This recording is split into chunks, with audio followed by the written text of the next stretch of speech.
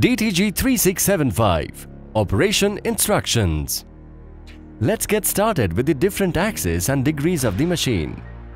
One number of degree A and degree B is equal to 1 degree.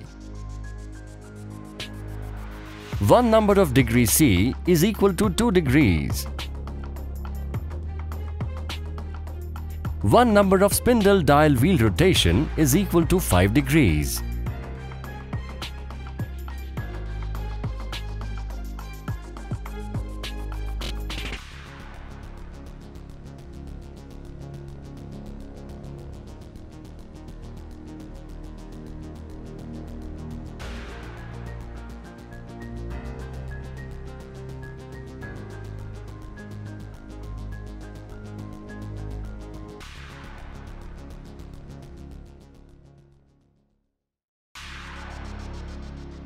To sharpen the carbide drill bit, we will use the 11V9 diamond wheel.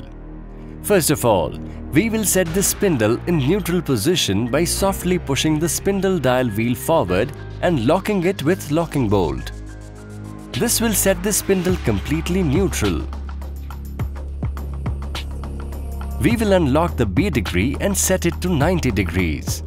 To clamp the drill bit, we will unlock the C degree and lock it to vertical position to set the spindle dial wheel pin on number 9.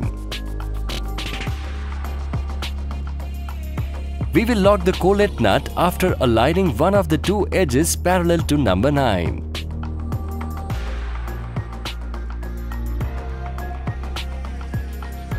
We will keep 3 easy steps in mind to sharpen the carbide drill bit. Step 1. Sharpening the back relief of the carbide drill bit. First of all, to generate the back relief, we will lock the C degree to number 1, which is equal to -2 degrees.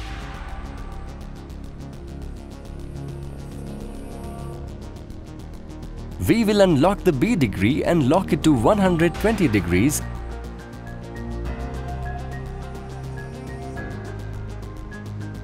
Move the spindle dial wheel pin from number 9 to number 4.5.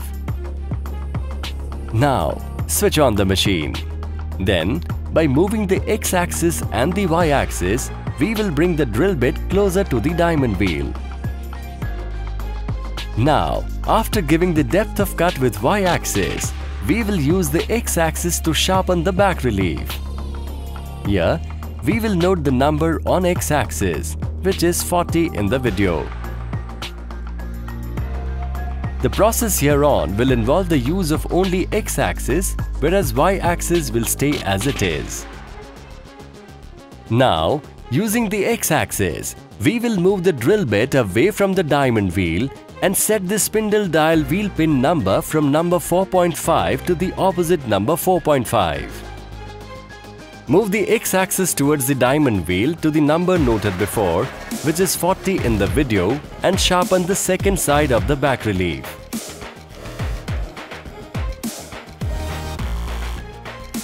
Use the X-axis and Y-axis to move the drill bit away from the diamond wheel.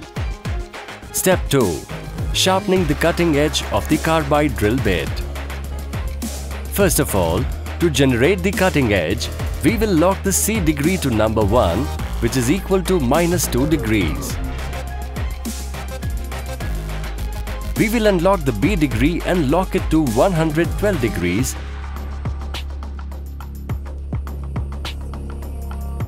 And move the spindle dial wheel pin from number 4.5 to number 1.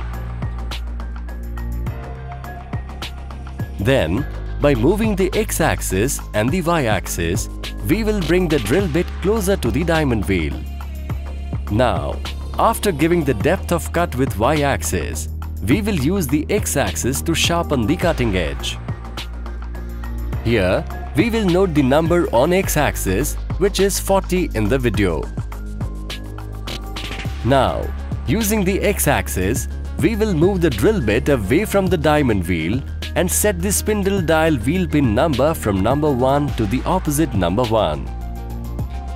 Move the X-axis towards the diamond wheel to the number noted before, which is 40 in the video, and sharpen the second side of the cutting edge. Use the X-axis and Y-axis to move the drill bit away from the diamond wheel. Step 3. Sharpening the web edge of the carbide drill bit. First of all, we will unlock the B degree and lock it to 175 degrees.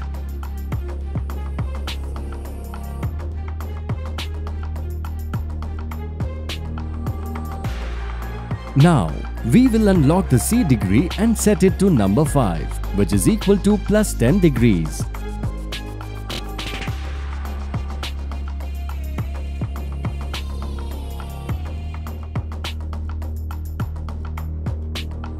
And move the spindle dial wheel pin from number 1 to number 4.5.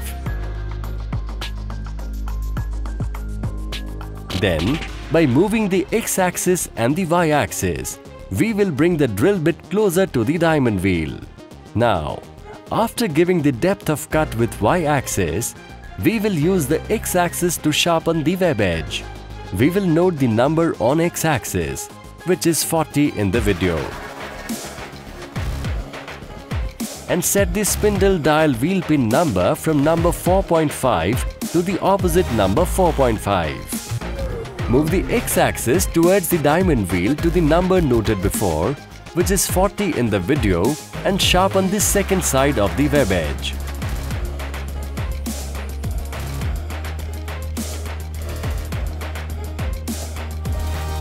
Use the X-axis and Y-axis to move the drill bit away from the diamond wheel. Unlock the C degree and lock it in a vertical position and switch off the machine. Your drill bit is ready to cut again as before by following 3 easy steps on this user-friendly machine.